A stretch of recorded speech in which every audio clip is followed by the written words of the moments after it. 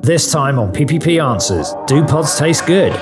To find out, we asked Ryan and Shirley to test an espresso-compatible fusion against a shot-pulled espresso.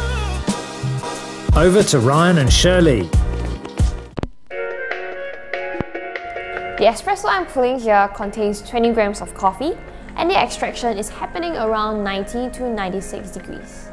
The most popular pods use 5 grams of coffee, and the machines often come brewed at SCA recommended temperatures. So how do pods compare to shot-pulled espresso?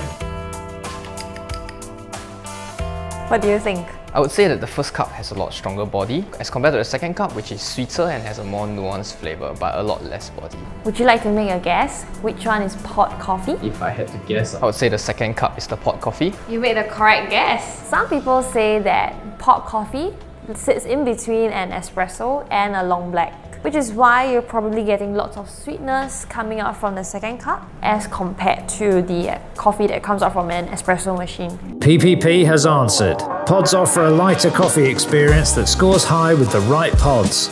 Keep watching PPP Answers to find out more about pods and get useful hacks from Planet Coffee.